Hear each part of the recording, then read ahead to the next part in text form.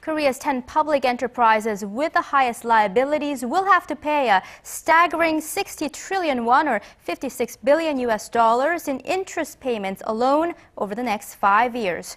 Ruling Saenuri Party lawmaker Lee Jae-young made the forecast Wednesday after analyzing Finance Ministry data, which shows the combined debt of the 10 state-owned firms will rise from $254 billion this year to $279 billion in 2017.